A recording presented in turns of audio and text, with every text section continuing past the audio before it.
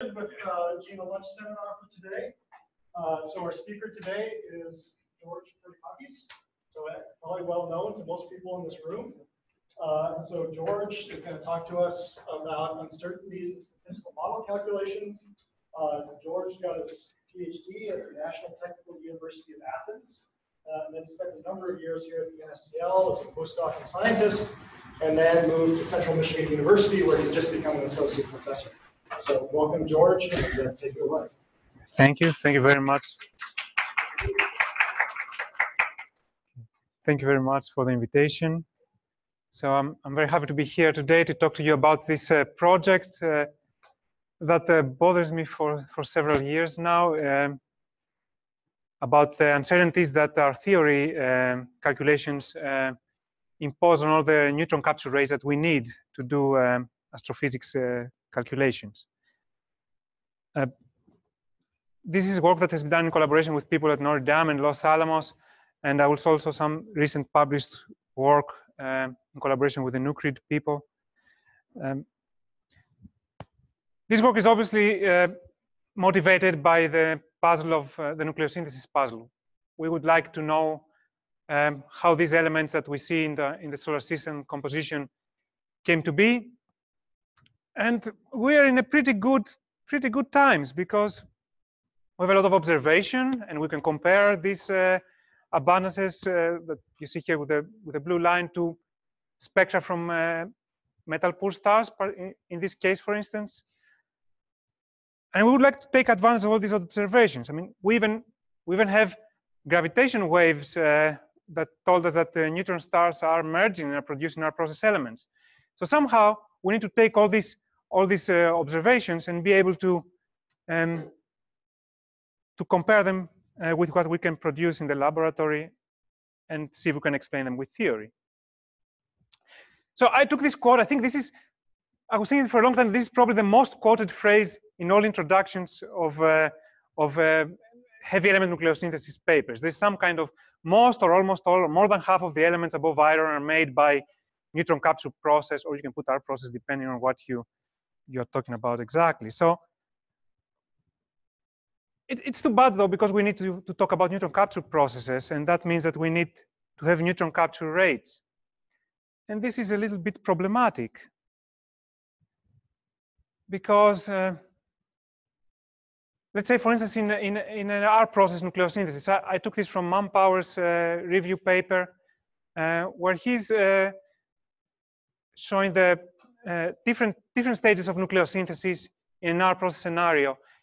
And you see here we have the stable nuclei, and actually these are the only nuclei that we actually have reliable experimental neutron capture rates. But the nucleosynthesis is going very far away, and at late stages it comes closer to stability, but still we have to deal with all these neutron capture reaction rates for these unstable nuclei. And the problem with that is, okay, we have radioactive beams, and we can generate radioactive beams, and we would like to be able to do neutron capture reactions, but we still don't have the technology. The target is a bit elusive, and we cannot really build a neutron target. So what do?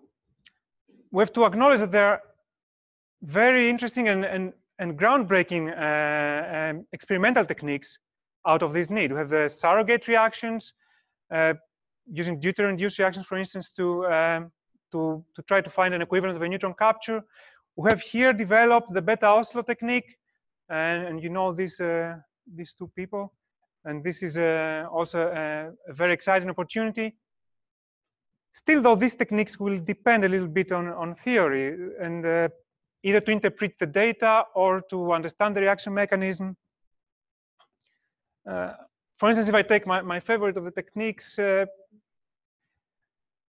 so we see here that we have, in this beta-Oslo technique, we can populate a compound nucleus with a beta decay and generate basically plots of the level densities as a function of excitation energy or gamma ray setting functions. And I will talk a little bit about what these things are in more detail.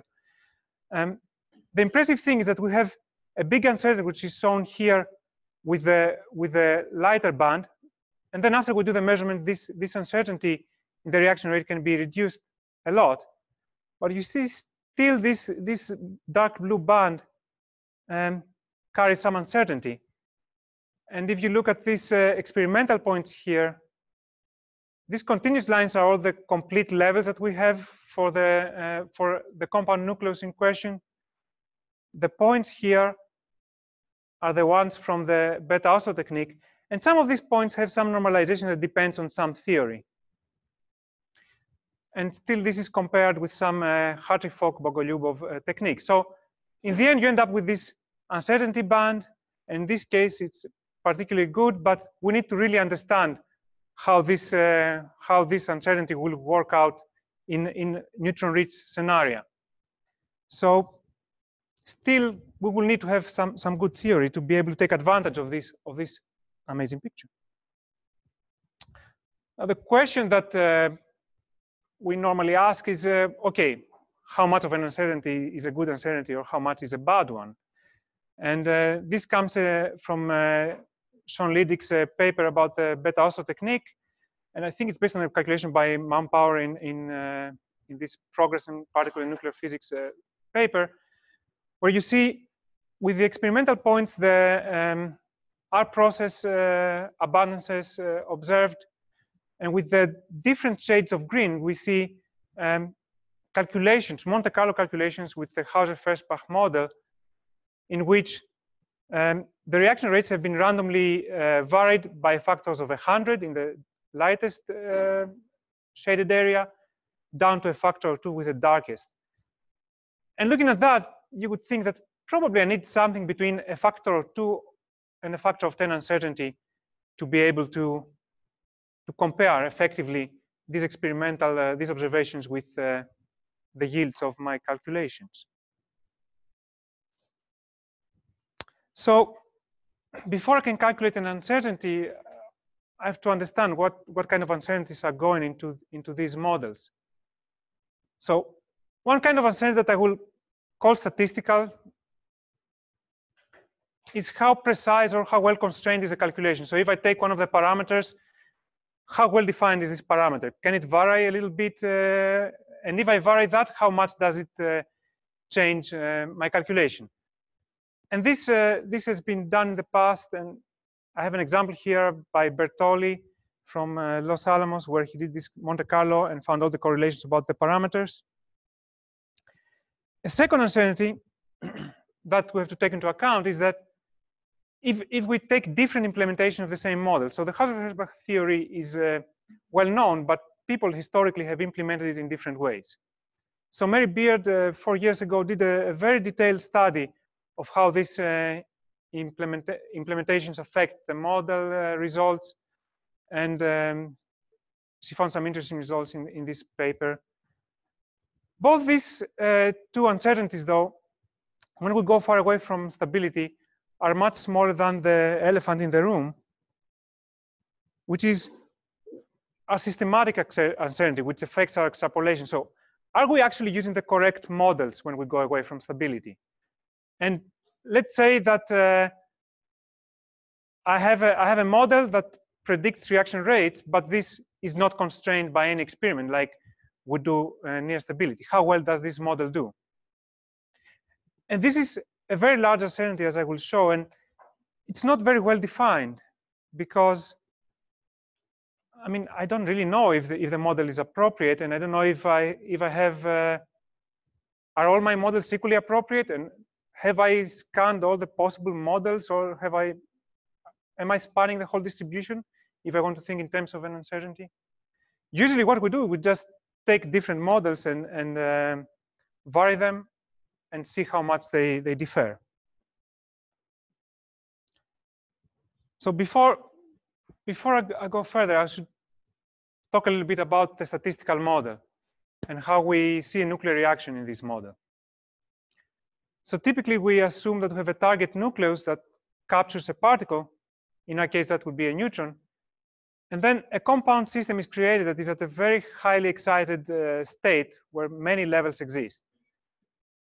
The creation of this state is completely separate from the decay. and the decay can follow different paths, either by emitting gamma rays or emitting particles to create a new nucleus, or emitting that same neutron or another neutron and going back to the target nucleus. And the cross-section for this process is typically proportional to the transmission coefficients for emitting these particles or these gamma rays. So these transmission coefficients are basically depending on particle widths. And the competition between these channels defines the cross-section. So we have here in the denominator the sum of all the possible ways that this excited system could decay. And on the numerator, we have the transmission coefficient to create that compound system and the transmission coefficient for a gamma decay in the case of N gamma. Now, in the cases that we're interested in astrophysics, usually the picture is very simple. So we don't have really competition from particle channels when we do neutron captures, let's say in the R process. We basically, the biggest channel is emission of a neutron doing an N prime back, and then gamma decay. So this transmission coefficient is much larger than this little one. And basically this whole denominator is dominated by the neutron channel. So that's why this gamma decay will be very, very important if you want to describe neutron capture.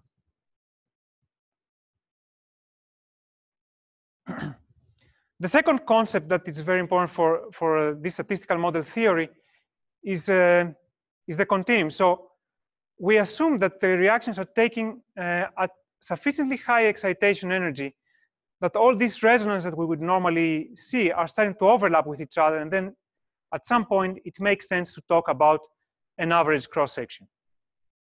And in this case, instead of going and counting widths of individual levels, we have to talk about the level density and then integrate over these widths. So basically, our transmission coefficient will depend on the width for the particle emission if we have a particle channel, and will depend on the width for emitting a gamma ray, and we parameterize that in terms of a gamma strength. But this is not the whole story. So there's a whole series of parameters and small details that depend on the implementation that go into these models. Now, for our case, the most important thing would be the level densities, the gamma ray strengths, for the reason I described earlier about the competition between the neutron channel and the gamma channel. So the optical potential will not play such a big role. Discrete level information, well, if you're very far away from stability, good luck. There are ways in the models to interpolate with theory and assume some levels, but as you understand, this is a problem. The complete level schemes get exhausted very fast, and they don't exist if you are quite far away. There are smaller things like energy binning that can destroy calculation in majestic ways. There are things like shell corrections that basically depend on the mass differences and pairing, separation energies, obviously, and so on. So there's a big list, but I will focus mostly on these two. So the approach we took in this work started again with this work by Lidik and collaborators. So at this time, we're doing Hausser-Feshbach calculations for neutron-rich nuclei. And what we did is we took several level density models that are available in TALIS. These are not all the models that TALIS contains. We had to eliminate some because they were producing some spurious results and some unphysical odd-even effects. But we took 3 phenomenological level densities that are typically used and 2 semi-microscopic level densities. And we varied those. And then for the gamma ray strength functions, we used the Kopetsky-Lorentzian, which is properly parameterized to reproduce experimentally observed strength, and a modified Lorentzian, which are the 2 phenomenological models of gamma strength we used. And again, 2 Hartree-Fock approaches by the authors of TALIS. So we varied all this, we did all the possible combination of these models, and then we gave to Sean and his collaborators a table which gives an idea of what the variation in our results is as a function of n and z, basically. And the color coding here is in factors. So green color is a factor of 5 between the lowest and the highest calculation. Yellow is 5 to 10, darker yellow 10 to 20, 20 to 100, and so on. And you see that quite quickly you go to large ascendances. So we reach that not so nice band of a factor of 10, even for these systems. The second application that actually was recently published is using these reaction rates for an I-process type of nucleosynthesis. And I will not go into extreme detail into this, but I-process is very interesting for stars that carbon oxygen enhanced have this thin helium shell, and this is typically post-AGB stars, but people have used it also for carbon-enhanced RS stars and also for rapidly accreting white dwarfs. And in the literature, they've used the I-process has been invoked to resolve several other discrepancies. In this case, what we did in this work that was just accepted in Journal Physics G, Pavel Denisenkov gave us a network of nuclei, and we did the same work where we found how much the rates were varying, and the color coding here is a bit different. It's 5, 10, 20, and 30. Then Pavel took these rates and put them in a Monte Carlo code, and then he was able to compare the observations from Sakurai's object, which is the typical environment for the I-process, and you can see this is given with these round points, and compare them with the results of the Monte Carlo, which are these color-coded lines. So you can imagine these color-coded lines as a Gaussian. So the peak is somewhere here, and you see this square with an error bar showing the standard deviation. So this is the kind of work that one could do and use this kind of reaction rates to get something useful. Now, of course, if you read this paper, you'll see there's some arguments about what constraints that this impose into the astrophysical environment, and so on. Yeah, so on top of this, so in this paper, on top of this distribution, the center of the distribution is denoted with this square, and this error bar is the standard, the standard deviation. So basically, this is simulation, this is observation.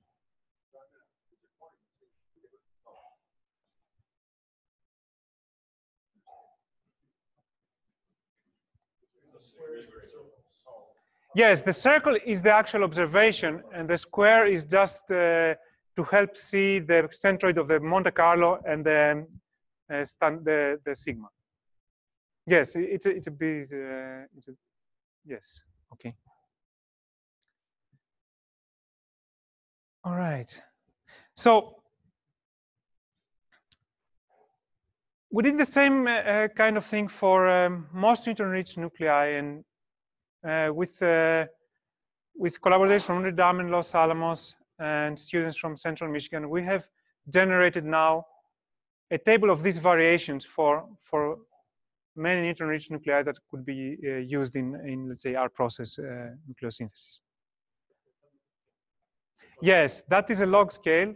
Thank you for the question. So this is a log scale, and 2 means factor of 2, so 100. So this is a log of the variation. Yes, you're right. So dark red is a factor of 2 or more. Green is a factor of 10, basically. And very quickly you get. No, this does not. So to be consistent, these all were done with the same mass model. So in this case, we use the FRDM.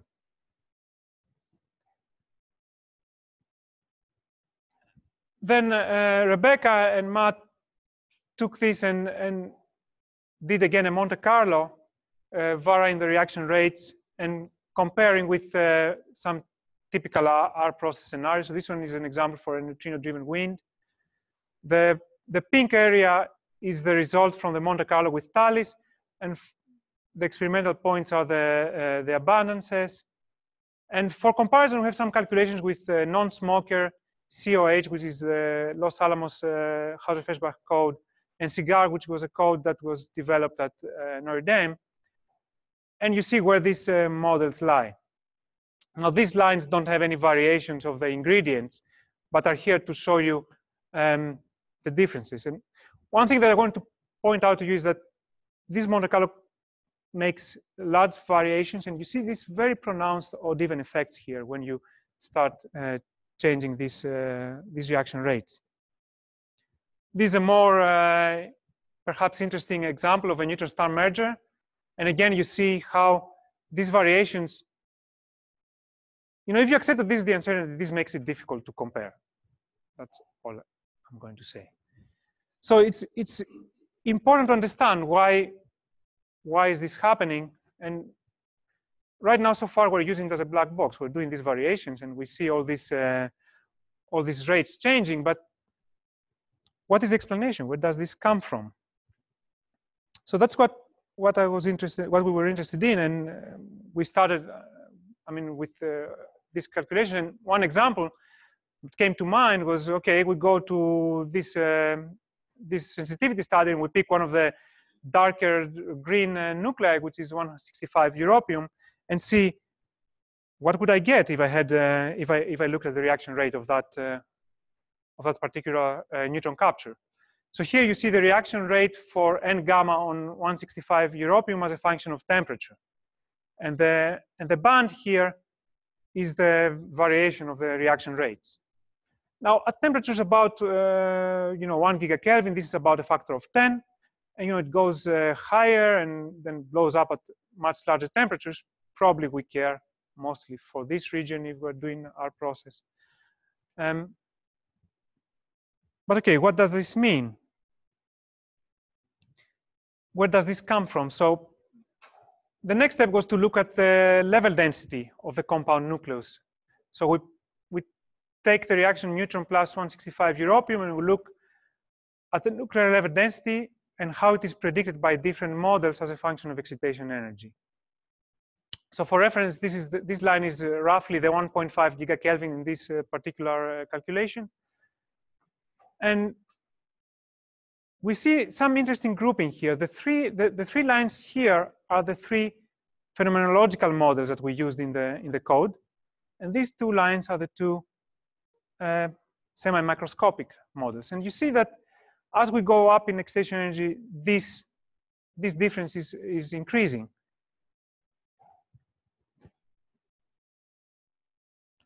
Then similar results we see for the gamma ray strength. So again, here we have gamma ray strength as a function of gamma ray energy. 1.5 gigakelvin will be somewhere here. And these two top lines are microscopic models. These two bottom lines are the phenomenological models. So in both cases, we see some grouping, and this is something that is a bit disturbing. We have to understand why this is so. Is this real? Either the phenomenological models are dumb and don't have any predictive power, or these ones have some problem, or both. I don't know. But this is interesting. And I don't know what would happen if we have another model. I mean, if we had a more sophisticated model, where would that be in here? So we can then propagate this and see what happens if we do an only microscopic calculation. We use only the microscopic ingredients. And this is the lighter band that you see here. Or what happens if I get the phenomenological only ingredients and I get this darker band. Okay, still this is interesting information, but maybe it does not say much. Another another better insight into what these calculations do is if we take isotopic chains and try to do the same thing. So this is for europium isotopes at 1 gigakelvin. On the horizontal axis, we have mass number. On the vertical axis, we have reaction rate. And here we see another interesting effect. First of all, we see these very pronounced odd-even effects, which we saw also on the Monte Carlo calculation. And you see that this odd-even effect seems to be mostly happening because of the microscopic models. Well, if you take the phenomenological models, you don't have this so much. I mean, maybe here, but not there. So I think this is something we need to understand, and this is the process we are at. But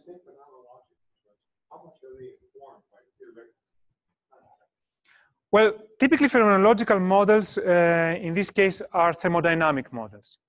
And they have a solid theoretical background, but they're not microscopic in the sense that you assume a temperature. Let's say if you're using a constant temperature model, you know, you assume that you have a Fermi distribution, and this is tuned to experiment. So when these models were developed, the problem was, how do we calculate properly a cross-section, and we have the data in the adjoining areas to do it, to do the normalization. The microscopic models also not completely microscopic. They are Hartree-Fock-based solutions, but then they have an overall normalization based on the existing data. So they are semi-microscopic.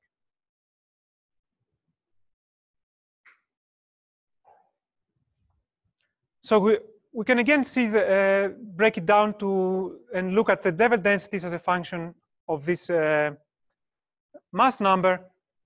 And here we don't see anything particularly too different between the two models, apart from the fact that some of the microscopic models seems to be having a very large variation of the level density for some isotopes. So they go from, from one isotope to the next. You go from a level density of, a few thousand levels per MeV to 10. And it's not clear if this is very natural. We do the same for the gamma strengths. And here we just see basically, again, the grouping that the microscopic models are here on the top and the phenomenological on the bottom. And in this case, probably there's not much to say, apart from the fact that, again, we have this dip, and probably we can explain. Looking at these two curves, we can probably, if we imagine that these two things are multiplied, we can more or less understand this whole range of calculations. Right.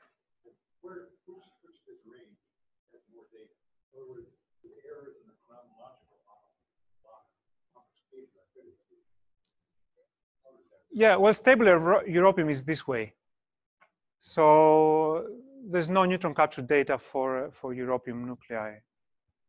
So, and you see that as you start close to stability, these seem to be agreeing, but then as you start moving away, these start to differ a lot, and sometimes they have, you see a big jump. These are all extrapolations. Exactly.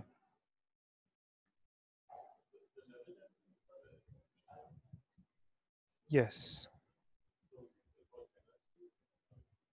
This is a bin as close as possible to the cutoff of 1 gigakelvin. So looking at the highest energy that I can reach at 1 gigakelvin, I pick a bin in the continuum and I take this level density. So it's only at that bin. So Right, exactly, yes. so that only is relevant for the ability but the rates are determined by well, the level density enters the average level density enters also the gamma width. So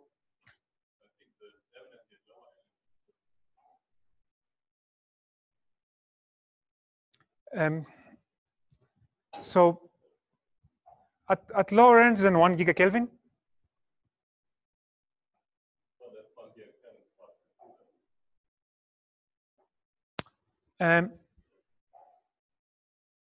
No, it's at Yes, it's at 1 gigakelvin.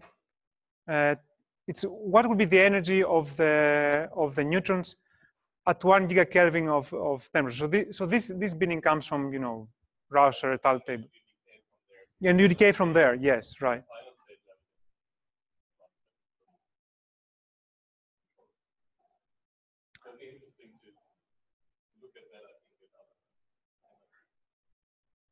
I see what you mean. Everything up to that energy is relevant. Right. So implicitly, this will enter in the gamma ray strength, because when you do the gamma ray strength, you implicitly put there also the average level density. So in the next plot, you have that information. But true, you would like to look at the ending point of the gamma decay. The interesting part, though, is that the way we model gamma decays, we model them as the inverse of an absorption. So basically, in statistical models, we always assume that we start from one state and we go to many. And therefore, whenever you do a gamma decay, you're actually using the level density of the income of the start point and not of the end. So you hit a very interesting point in what you're saying, because the gamma decay has been modeled in photoabsorption, we have a formalism that actually takes into account in the decay the entry state of the gamma decay and not the end point. But in reality, you would think that the correct way to do it would be to pick one of these bins here and calculate the gamma decay to a level. But this is not what the codes do currently. This is a very... Excuse me? No, the energy is the same, but basically what they do is they invert this problem, and they never have in the gamma strength only, you see that you never have the gamma density of the ending point. You have the gamma, the level density of the entry level. This is very weird, isn't it? Well, you integrate afterwards, so on average, this should be fine. Yeah, you still do some integration here, but or here. I mean, you use all of them in the end, but in the but that's what goes into your explicitly in your code. So then, basically, that goes into your transmission coefficient. So this is a very subtle point, and yes, it's interesting.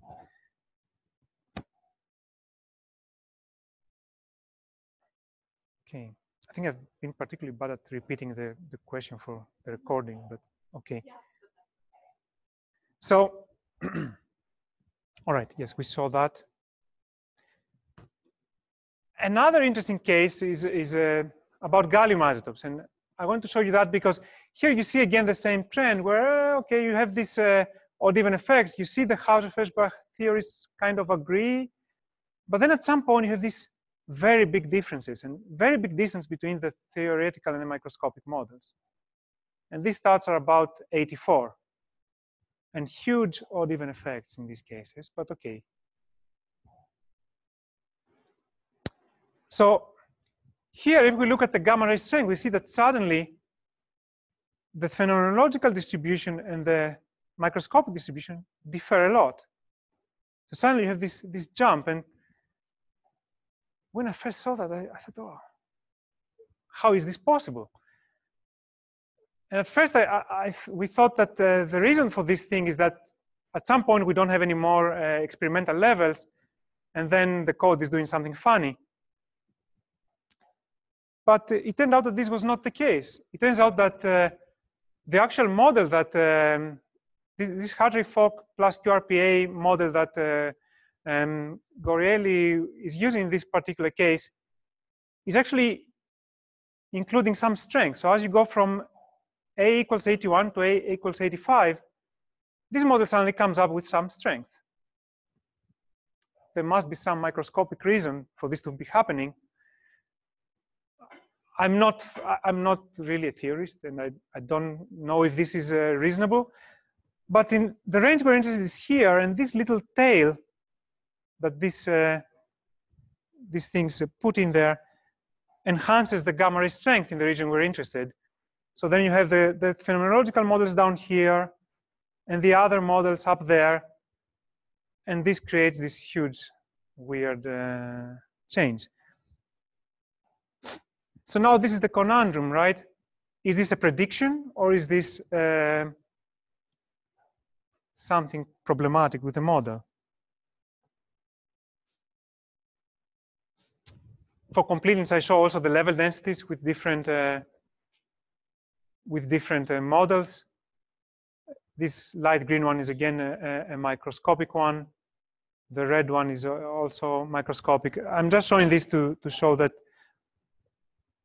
more or less, if you look at it carefully, you'll see that this structure, when it gets folded with this structure, more or less explains the shape. But clearly something is going on when we use these microscopic models, and this is mostly happening because of this gamma ray strength. So this is where we are at. I think the basic thing is that we cannot use Hauser-Feshbach as a black box. We should be paying attention to what we are using and what happens there. On the other hand, we need some sophisticated uncertainty estimate for reaction rates away from stability. And one approach is what we're doing right now. But I don't see how this can take us too far away if we don't have a new microscopic theory or improved microscopic theory. Maybe we can use shell model, which will have interactions away from stability, and find some way to make up for the fact that we cannot actually use it for so large spaces and create some level density models. And we definitely need to work more on these beta Oslo and surrogate techniques to get some constraints on the theory, even if there is some small theoretical bias there. And in the future, and in the FRIB era, I think it's very critical to get some reaction theory support for these experimental techniques. So that's all I had. Thank you very much.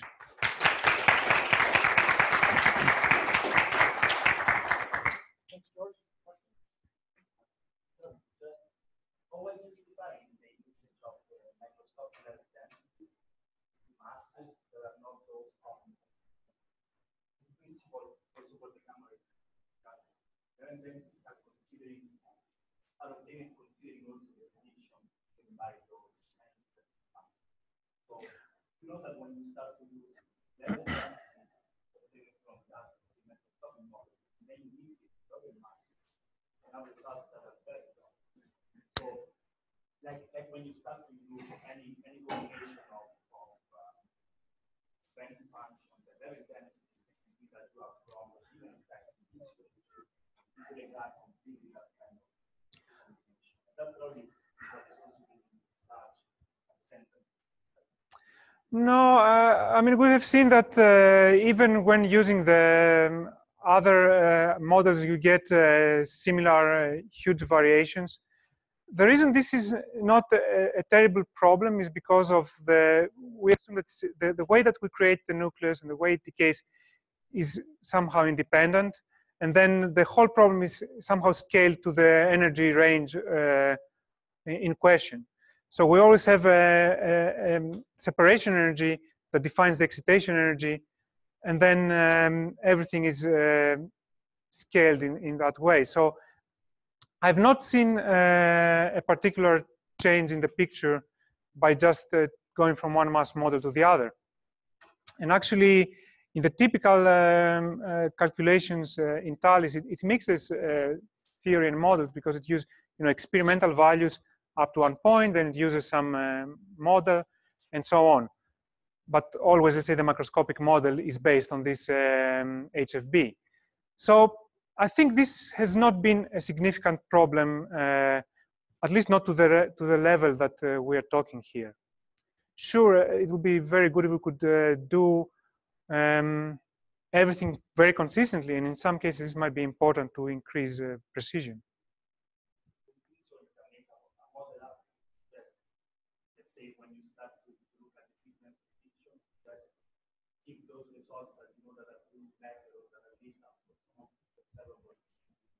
Right, right, right. In principle, yes, and you could do, but then will you always have a model that? So how do you do it when you don't have the microscopic model? So you could still use that mass model, of course. So you could always have some mixing there.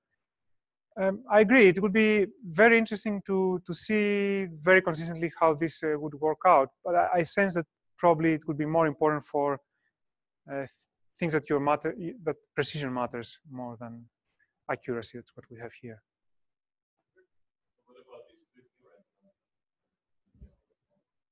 Right. Yeah. You're so sensitive to the state of Yes, you can imagine what will happen. Yeah.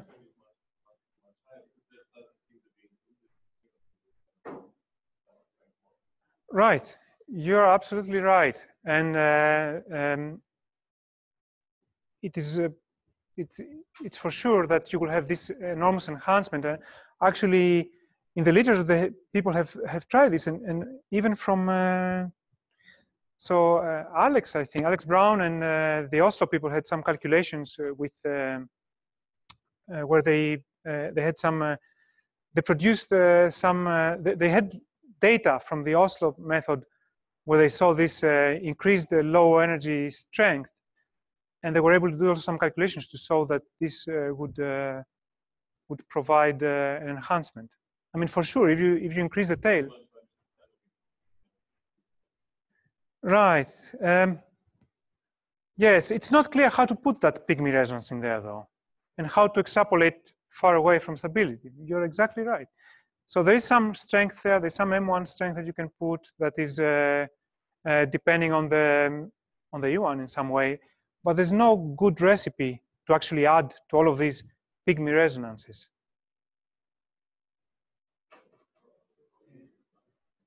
Who? So Ely has done it. That's an E1 strength, right? And then the up end is another. It's another thing, yes. Here we can actually child that we absorb huge separation of any magic elements, of calcium, oxygen, electrolysis, calcium anomaly, oxygen anomaly. And finally, we put this kind of like fusion ablation model where we get short corrections for Uh-huh. Actually, I was curious because how we use for phenomenological models short corrections on the level. Right. So this is this probably is related also to what Samuel asked. So ideally, you would like to have cell corrections that are not based on a recipe. So in many of these models, particularly in the backshifted Fermi gas model, it's based on some phenomenological corrections, and there's a factor that depends on whether you have even or even odd or nucleus. So there's a shift of basically all your energy scale based on that.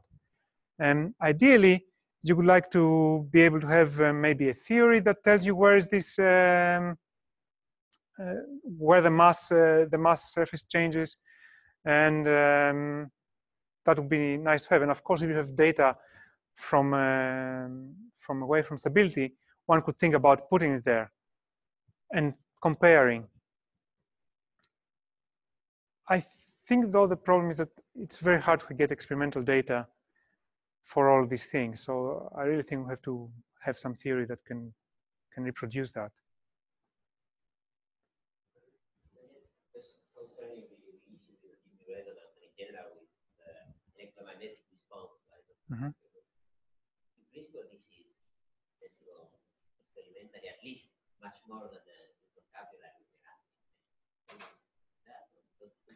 That hard actually to take into account those more specific information that can come.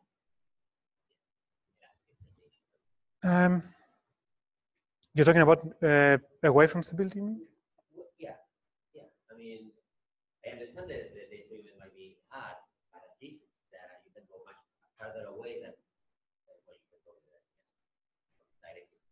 But so, how would you do it though for excitation, for example, right? You can see, or like a proton or something? excitation Yeah. and the gamma decays from a particular excitation energy that can give you information about the electromagnetic response. Perhaps, yes. I'm not familiar with the experiments that have done that, but in principle, one would think that you could do it. Here's an experiment proposed. That's why. I have a very fundamental question. This statistical calculation. So, how sure are you?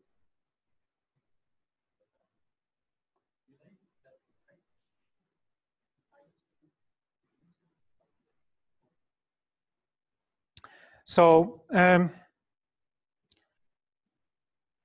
have been studies of where, what is the extent that you can assume the statistical, and where is the statistical threshold. And close to, near closed shells, you have to be careful that you don't go into the discrete, basically.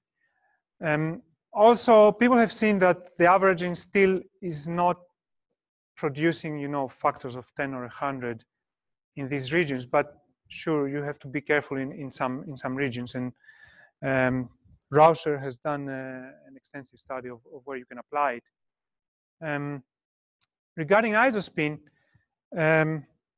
these models don't have explicitly isospin in there, I think. The Ohio group has tried to modify the Hauser-Fersbach model to include isospin explicitly. It is a correction. I'm not sure it is to the extent of orders of magnitude still.